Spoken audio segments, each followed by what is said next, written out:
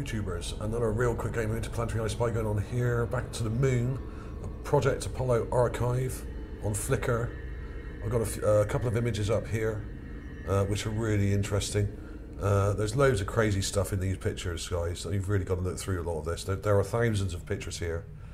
A lot of them are overexposed or underexposed, so you need to either brighten them up a lot or darken them quite a lot to actually see what's going on in these images. Here's one of them. Here's the other one. This may well be a crater, but it's very odd indeed, this one. And this one also, this is overexposed, so it's very bright. You've really got to darken this one to actually see any real detail. I've already done that for you, so you can actually have a look. Now, the first structure I just showed you was this thing. Now, I've already enhanced the contrast on this just to bring it out. And this is really odd because it has these perfectly straight edges to it here and here, and an almost perfectly symmetrical central part to this. Now, it looks like a dome from this angle. Now, this is a common problem with looking at craters out of context, because you don't really know which way the light's coming, so you don't know whether this is sticking up or sticking down, convex or concave.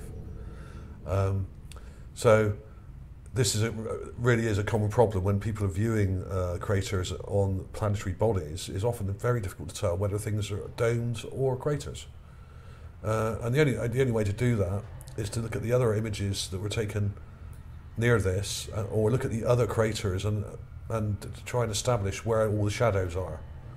And you've got to look at in real close that all these have a darker side on the lower left, on the lower right side, like here. So these are craters, but sometimes you get a whole bunch like that, and then you get one that's around the other way, and you have the light on the other side, which means it's sticking up and not sticking down. So yeah, this is a common problem. But this was really cool. Now, I'm not going to go into too much detail here, because basically I'll have some nice long close-ups at the end of the video, like I normally do. And here it is in negative. I've zoomed right into it, and these are really good high-quality images. They're equivalent to about 16 megapixels, and they're at 300 ppi, pixels per inch, which is really quite good for NASA. Really good stuff. So there's a lot of detail to be seen. Now, I've rotated this. I turned it negative, rotated it, and just to prove a point, when you zoom in and run that up to the edge of the page at the top here, the toolbar, it's perfectly straight. How can a crater be perfectly straight, have perfectly straight edges and slopes like this? It may well be natural, but I don't know. It does look too good to be true, a lot of this stuff. And this thing, as for this thing, I mean, this is just insane. I mean, I'll show you the other angle of that in a minute. Hang on. When you see it from the other angle, you can see it even more. These two straight edges here. Really interesting stuff. Very weird. This could have been a mining area. Who knows? And the other image was this one. Now, this is another example of a washed out, overexposed image, and you can see some image damage here. See, now you get this in a lot of these Apollo images, probably where the photographs were stored. What's happened is they may have been printed out, and they may still be may have been a bit wet still. The ink may have not set properly on the photograph, and they put together, and they may have stuck together. So you've got bits of black ink from one photograph sticking onto another. The pigment used in the processing. Either that, or they were just stored very badly. There's another big blotch of it here. Or what it may be is it may be evidence that some of these images have been altered, and they've had bits painted out in the background. Now, a lot of people have said that the Apollo landings were fake. They weren't fake, but they did doctor quite a lot of the images, especially the publicity shots for the public. They painted out a lot of stars. They probably painted out structures that are in the background, all sorts of things like towers and domes and that sort of thing. And of course, when these photographs were stored, some of that paint may have come off. and stuck to the other images.